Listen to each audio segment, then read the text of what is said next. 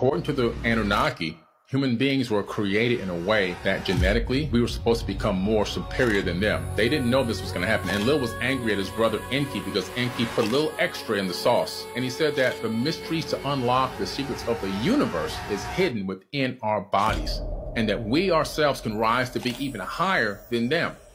This was a major thing to be putting into text like this. And I believe that because when I started studying DNA, that took me into a whole DNA study. I discovered this scientist called George Church.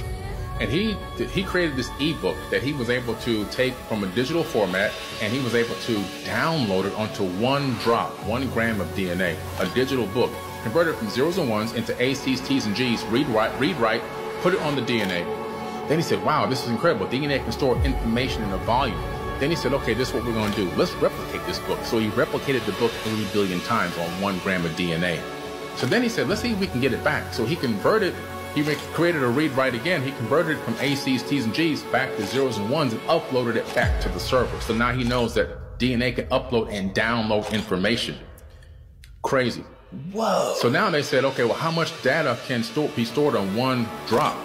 Over 433 petabytes of data. A petabyte is 1,000 terabytes. Yeah, so they insane. said, now they discovered recently on holmium atoms, scientists have now written information, data onto an individual holmium atom. And they discovered that we can store information. They can read, write directly onto the surface of an actual atom. Oh my Now, God. think about that for a second.